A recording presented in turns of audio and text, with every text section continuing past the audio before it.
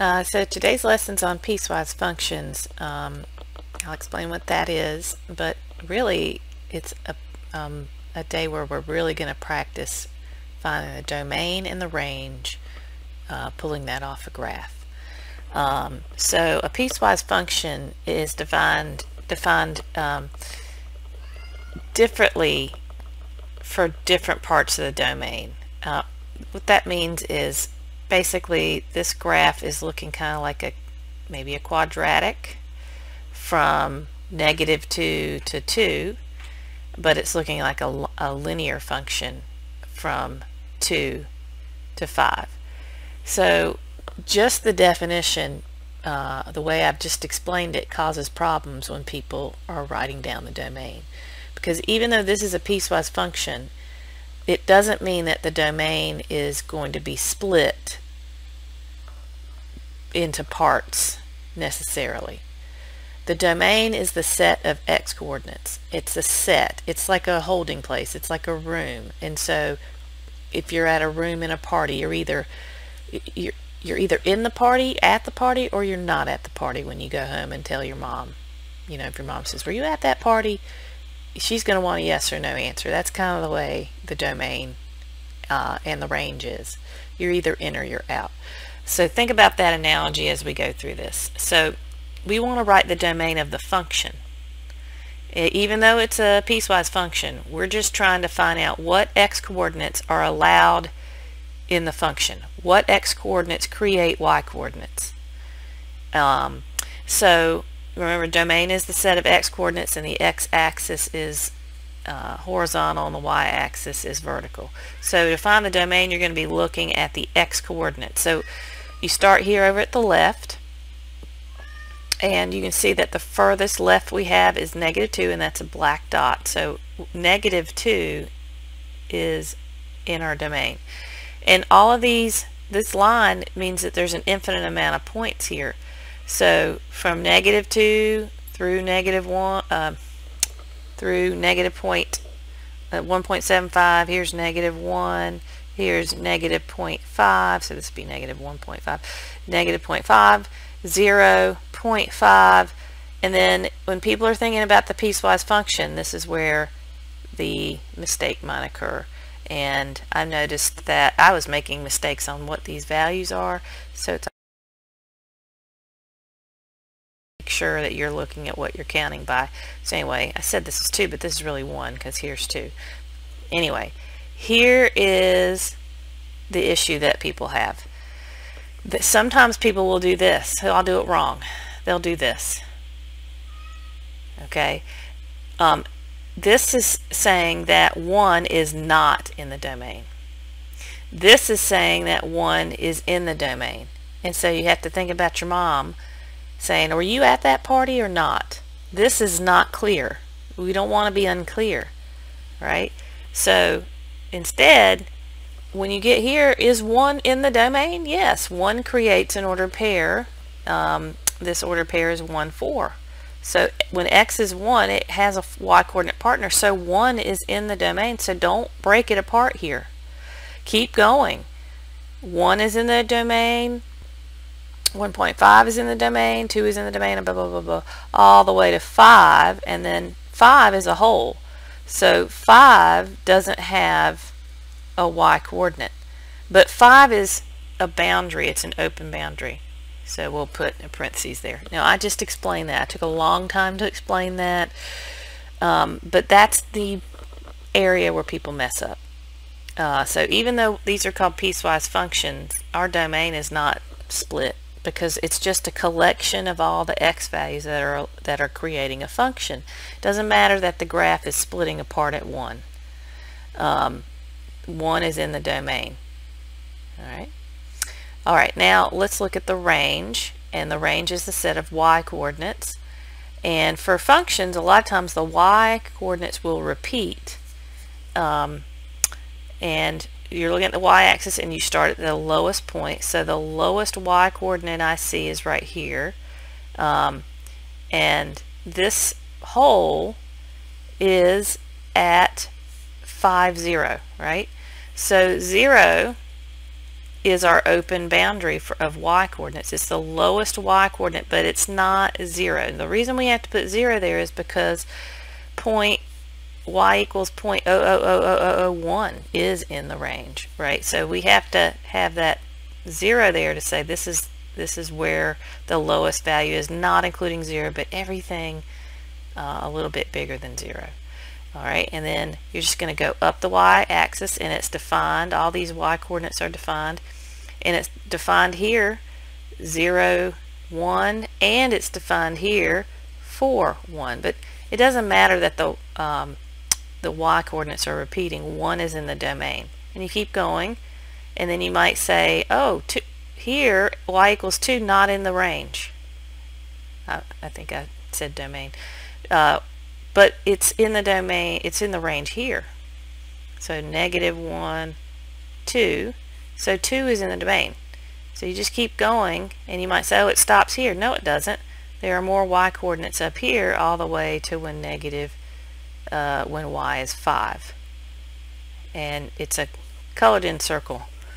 Alright, so your range, even though there's a lot going on in the graph, all you're doing is collecting the y coordinates that are making up this function. And the y coordinates that make up this function start at 0 but open parentheses, and they stop at 5, and there's no break. You don't have to skip over any y coordinates, and it doesn't matter that they repeat. Okay, so that's the domain and range. Now we're back to interpreting function notation. F of 0 means that when your input is 0, what's your output? And so input is x. So this is saying when x is 0, so you come over here, when x is 0, what's y? And you find the point for when x is 0, and we see that that point is 0, 1. So when x is 0, y is 1. F of 2, go over on the x-axis 2, go up to the graph, and there's a point right here, and this is 2, 3. So when f of 2 is 3, when x is 2, y is 3. The input is 2, the output is 3. This is function notation. You have to understand what that means. Then it can go the other way. Determine all values of x such that f of x equals 2.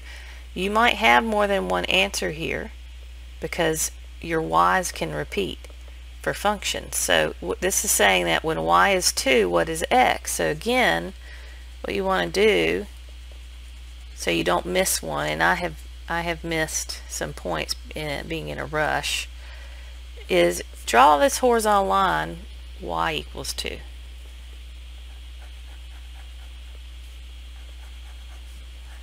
There's my horizontal line, and everywhere the x coordinate, the horizontal line hits this graph, the x coordinate is going to be the answer. So it hits the graph here at -1, 2. So when x is -1, y is 2. And then sometimes people write this one down. Remember, that's a hole. That's not really a point. This is saying that when x is 1, y is not 2. When x is 1 and y is actually 4. So x is 1 is not an answer. But then you keep going and you have another intersection right here. When x is 3, y is 2. So this horizontal line intersects this graph in 2 places. So there are 2 x answers. Okay. This one, just to show you that there can be breaks in the domain, is a piecewise function. Alright, and when we're finding the domain, remember we're starting with the x coordinates, the set of x coordinates, and this graph, the way your brain looks at it, it's going down forever and ever, but it's also going right forever and ever. This is going to keep extending out, left. It's going to keep extending out left forever and ever and ever and ever. So the domain is going to start at -infinity, and these x coordinates are defined, and they are defined, and they are defined. There's points right here, so x is defined, but then when you get to -2, there's a hole, and there's no point at -2. So -2 is our open boundary. We have to do that because -2.000001 is in the domain, but -2 isn't. and then there's a break in the domain. See, these points right here, these x coordinates here, don't have any value, y values associated with them. So we do have to break it up. And then it starts over when x is 0, but it's a hole, so open parentheses. And then it's going to keep going to the right forever and ever and ever and ever. So that's infinity. And you always put parentheses around infinity, never a bracket. Alright, so the range is the set of y coordinates, and we start the lowest point on the y-axis, because when you do interval notation, it's always smallest number to biggest number. That's a common mistake. People get that backwards. That's an easy thing to fix.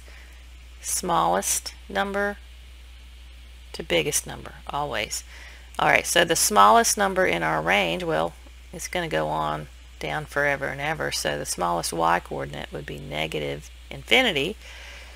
And it's going to go, and there are y coordinates, y coordinates, y coordinates, and the highest y coordinate is here, but it's a hole, right? So you can't see these graph values. All right, so we're counting by 2, so that's a 4. Okay, so we have all the way up to 4, but it has to be a parentheses. So that's the range. So there's a break in the domain because there's x coordinates missing, but there's no break in the range. All right, again, function notation means if x is 0, y is what? So you come over here to x is 0 and you go up, and there is no point, there's no y coordinate. So this one is a does not exist example. DNE stands for does not exist. All right, f of 2, that means when x is 2, what's y? All right, and so this is 3 right here, and this intersection, this is 3.5 right here. I'm going to say 3.2, and that's my approximation. So as long as you're pretty close to that, you'll get a credit. It could say 3.25. Both of those are within, you know, 0.1 of the answer. Okay, so pick one. Not both of them, just pick one.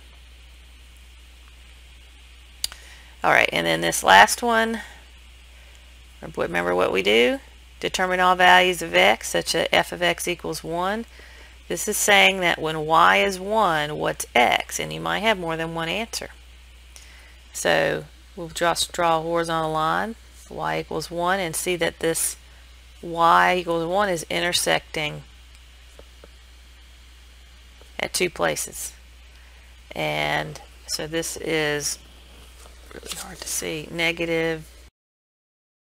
So this is -1, that's -2, that's -3, that's -4, that's -5. This is -4.5. I'm going to say like -4.7. And here it's not quite 4, so here's 3, here's 3.5. This is probably around 3.7, give or take a tenth or so. So you have 2 inputs that give you that y equals 1 output. Alright, let's see if we can do something from the lab manual. This is my page 13 in the lab manual. So same thing, we have a graph. It is a piecewise function. That's not really going to affect our domain. Our domain is a set of x coordinates. That's the definition that we're worried with. And you look on the x-axis, and the lowest x-axis I see is when x is -5, and it's a colored in circle. Okay, so it's in the domain, and then -4 and all the points in between. And then when you get to 1, this is different than the example. Both of these are holes. So when x is 1, y is not defined here, and when x is 1, y is not defined here. So this, when x is 1, it does not have a y coordinate partner, so 1 did not go to the party. Union 1. Okay, now that parentheses, 1 parentheses union parentheses 1, that's allowed. That's telling me that 1 is not in the domain. So this is not allowed from the previous example. That will never happen because you're saying 1 is in the party, so just don't do that. Don't break it. Here we have to break it because 1 is not at the party. 1 is not in the domain. Okay, you pick up at 1, open boundary 1, and all the x coordinates are defined until you get up here to 6, but there's a hole at 6, so again, parentheses. Alright, now the range is the set of y coordinates, so if we go down there, the lowest y coordinate, I have this point, when x is -5, y is -1, so -1 is in our range. And we go up and we might say, oh, this is not in the range, but yes it is. This value right here is in the range. So all of these y coordinates are in the range, and then you might say, oh, 5 is not in the range. Yes it is. 5 is in the range. So there is no break in the range. Okay, so when this is 19, all the way through -1 all the way up to 19.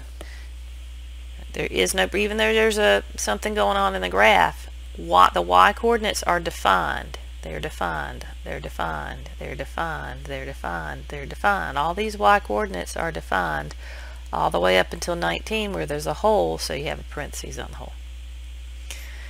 Alright, if you want to do some of these, f of 0 means when x is 0, what is y? And that looks like 4 to me.